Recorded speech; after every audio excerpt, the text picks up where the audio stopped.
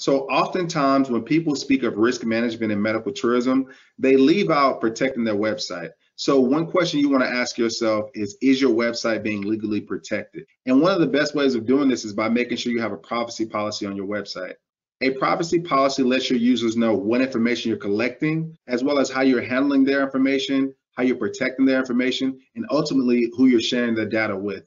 And since we are in medical tourism and your website will be on medical topics, you want to make sure that your users know that your site content is for informational and educational purposes only and should not be taken as professional medical advice. And the reason you want to do this is because even if this person isn't your client, or even if someone isn't your client, they can go to your website, they can read your blog, and they can misuse the information that they read from your blog.